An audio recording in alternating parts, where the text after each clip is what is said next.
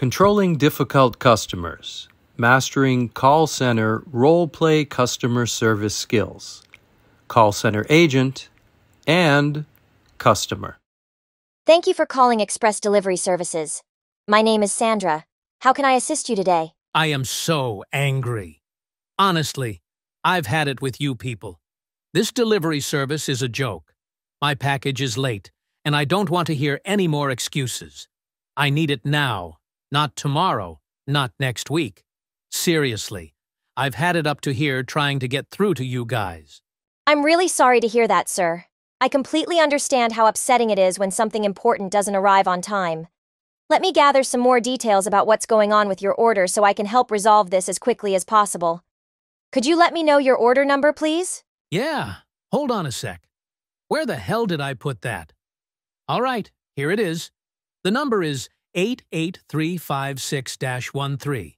But honestly, what difference does it make? You'll probably just tell me it's stuck somewhere, like every other time.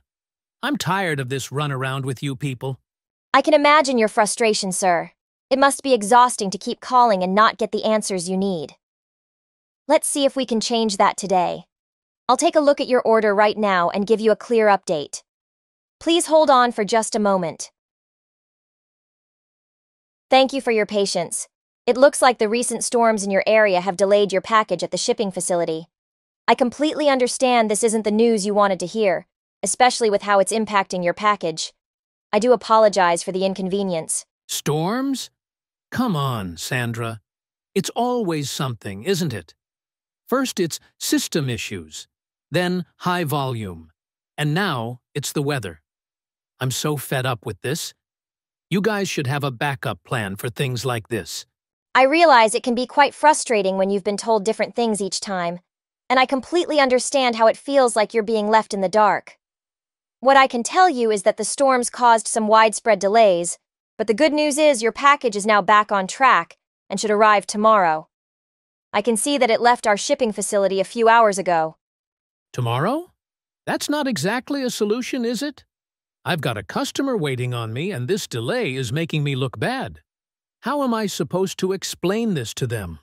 I completely understand how this delay is putting you in a difficult position with your customer, and I'm really sorry it's caused you so much stress.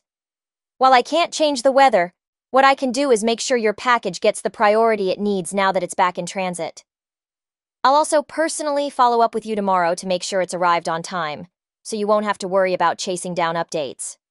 Well, I suppose that's better than nothing, but I'm still stuck explaining this mess to my customer.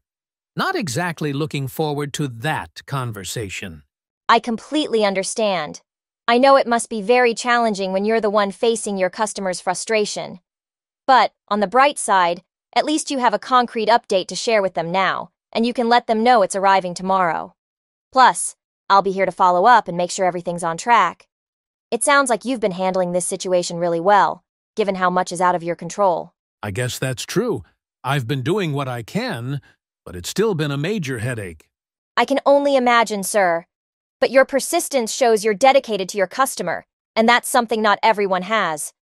I'm confident that once the package arrives tomorrow, you'll be able to smooth things over.